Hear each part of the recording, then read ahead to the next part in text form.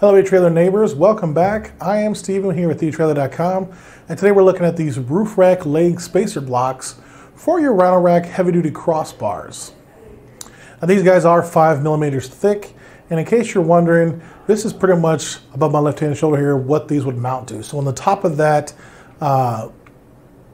leg there, you would basically attach the quick mount spacer between your roof rack leg and the crossbar itself, and then you would use the flat washer and spring washer that you already have with that foot, and then you simply replace that with the original socket, head cap screw, and then the new screw included here with the spacer kit. So the screw is obviously going to be longer, so that's why you would use this one.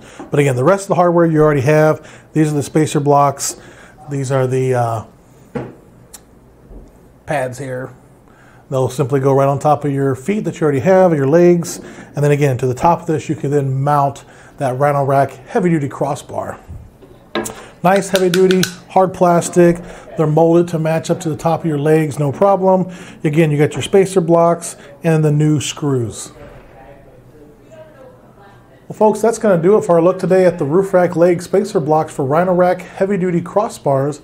I'm Steve here with etrailer.com. Thank you so much for your time. I hope this information is helpful. If you need these, go ahead and get them ordered. Have a great one.